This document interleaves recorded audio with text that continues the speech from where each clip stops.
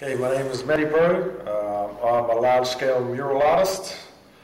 I've been doing large-scale murals for the past maybe 5-6 years, and that evolved from painting graffiti names on caps.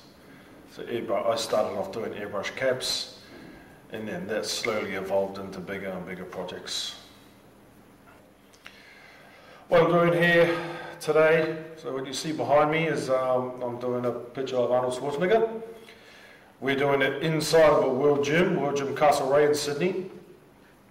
And the reason we're doing him is because, well, when you think about the gym world and the fitness world and the bodybuilding world, Arnold Schwarzenegger is a huge part of that. So he's what you will call a living legend. So that's why we decided to do him. If you can see in the background, you'll see the Sydney Opera House on this side and the Harbour Bridge on that side. We just wanted to incorporate that because this gym that we're sitting in is actually in Sydney. So the methods that I use when I do large-scale murals is aerosol and airbrush. Aerosol I do to cover all the large areas. So if you can see behind me, all the background is pretty much all aerosol. There's no airbrushing there.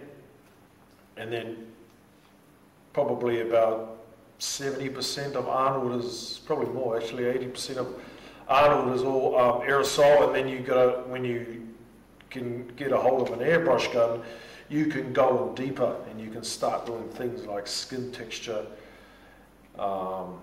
eyebrows, eyelashes, facial hair, stubble, all that little tiny fine detail that an aerosol can't do very well, an airbrush gun can. So that's why I like to use both.